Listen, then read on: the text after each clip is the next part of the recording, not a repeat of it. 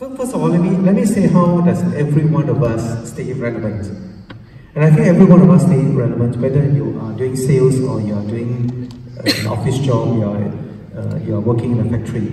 At the end of the day, it's really about how do we be valuable to other people. Right? What is the value that we are creating, that we are adding? And the one big challenge that all of us, the whole world will be facing is, first, the big wave of globalization, and second, the advances of technology. And where you see this most obviously is the stress that this has created for our neighborhood shops.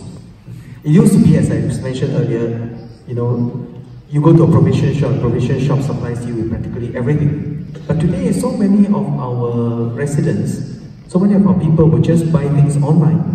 So it's no longer possible to just pretend that nothing will happen and that life will just go on as normal. I've been visiting factories quite a lot, and the other day I went to a factory where the entire factory was almost run by robots in Singapore. I've been looking at the TV programs about China. So I've been looking at Chinese factories. I'd be very surprised at how many robots they have. So at first I thought, did they have so many robots? So I checked out. The International Federation of Association of Robots, or Federation of Robots, keeps data on the number of robots each country uses. And interestingly, the country with the most human beings is also the country with the most robots. Because China is also facing an aging population. So they are really in a great hurry to make sure that we grow rich before we grow old. And therefore, huge number of robots are now. Now, what does that mean for us?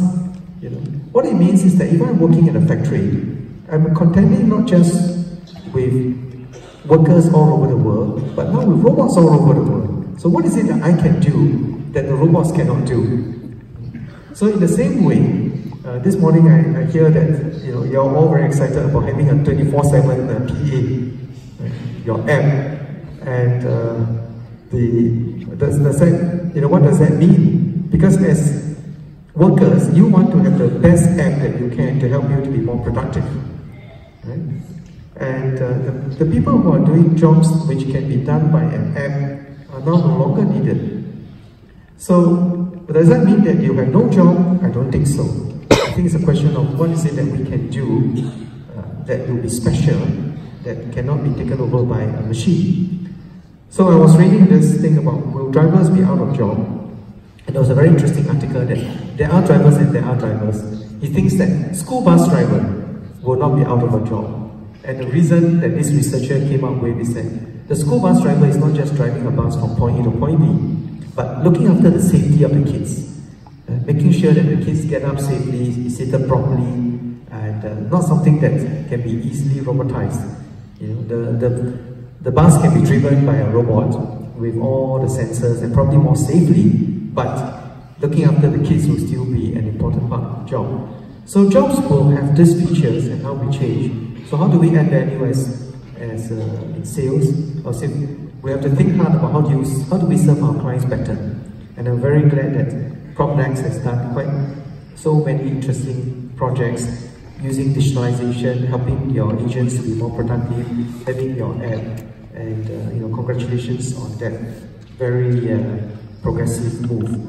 Now, the other thing which I think all our sales agents can do a lot of is that you asked me about the big picture questions, and I thank you for those questions. Now, at the end of the day, as a salesperson, you're also hoping that you help your clients make the right decision, and that we all make the right decisions for Singapore. And as I said, if the property value, if there's one group of people who needs to think really long term, it should be our property agents. Because at the end of the day, whether property is value in Singapore depends on whether they're in Singapore, right? If Singapore is taken over, Singapore is destroyed by a bomb, there's no Singapore, there's no property. If the Singapore's economy goes downhill, then land in Singapore has no value. Because what economic value is there? why do I want to go and build an industrial estate or commercial real estate in Singapore, or to buy a house in Singapore? Because nobody's going to come and invest in Singapore, and even Singaporeans will run away. So the question is, in a way, will our economy continue to do well? And in turn, will our economy continue to do well depends on whether our society is doing well. One great value of Singapore, and I see that, your estate agent is a very multiracial, multi-religious set of agents, is for us to continue to maintain harmony in Singapore. So regardless of race, language or religion that is in our pledge, we got to keep Singapore that way, a harmonious society. You see the huge amount of unhappiness all over the world. Right? Even in France, they were trying so hard to grow the economy and all that. And now you have the yellow vest. Just 2 days ago, you saw on the net amazing scenes of people looting in Paris, breaking down nice buildings and so on, because they felt that I've been left behind by globalization. So what's the big thing about globalization? My life has not improved. And they are taking it on various groups of people. So very tragically in Christchurch, you have this attack on Muslims, which is terrible.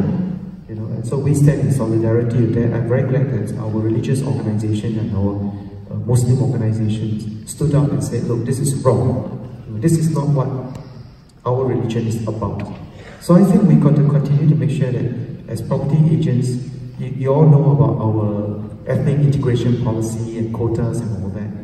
These are important ways for us to maintain harmony of race, language and religion. Now in the short run, I'm quite sure there will be some people who are inconvenienced and disadvantaged that I cannot sell to anybody I like.